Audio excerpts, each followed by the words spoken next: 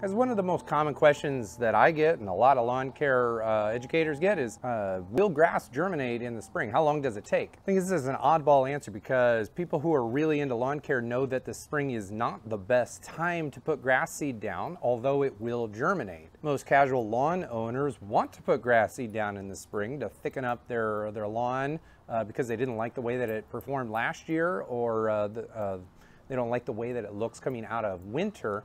So it's a competing sort of a thing. If you get into lawn care for a handful of seasons, you're rarely going to be putting grass seed down in the spring. But the very first time you ever get into lawn care, right now, you want to put grass seed down in the spring. So to answer your question directly, yes, grass seed will germinate in the spring. It will germinate much slower than it will germinate in the fall. The fall is the best time to do it. But in the springtime, it germinates slowly because soil, the dirt in the ground, is cooler than the air.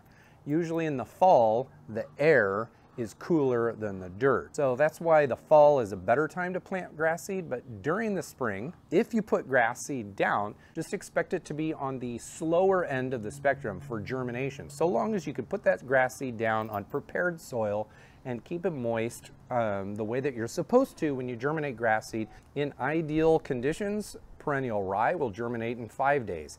In springtime, depending on your temperatures, assuming your temperatures are fine, you should expect perennial rye to germinate more in that 10 to 12 day range. Kentucky bluegrass, optimally, will germinate in about 9 to 10 days. In the springtime, it might take 3 weeks to germinate. Tall fescue might germinate in 7 days in an optimal scenario.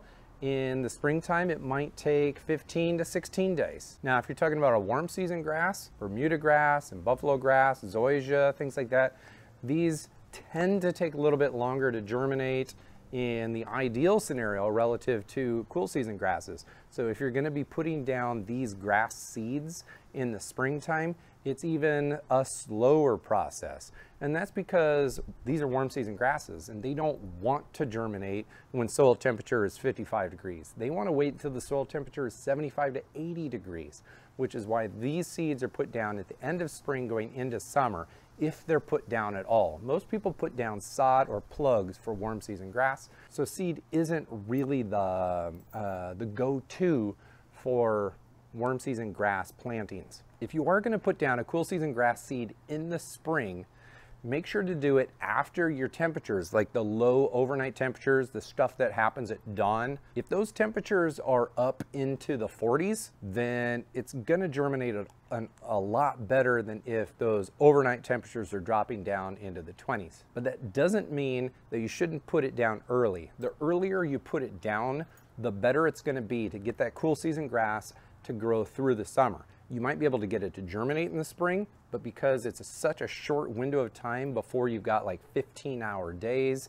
and 95-degree summer temperatures, that most of the cool season grass is going to die off during the summer if you wait too long. So if you are going to plant cool season grass seed in the spring, do it on the earlier part of the spring and expect it to take longer. I've got a lot of experience growing grass from seed. Take a look at the video up here. It's all about how to grow grass from seed. Pretty much all you need to know, crazy duck, pretty much all you need to know for getting started.